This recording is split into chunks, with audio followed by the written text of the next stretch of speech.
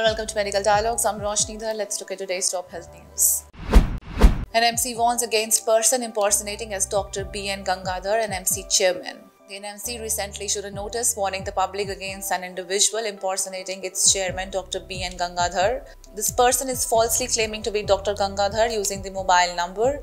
The NMC clarified that this number does not belong to Dr. Gangadhar and advised the public to avoid engaging with the imposter. In a notice dated 17th of May, the Police and Coordination Division of the NMC stated that the NMC further also emphasized that this mobile number does not belong to Dr. N Gangadhar. The public is advised not to engage in any conversation with the person using this number.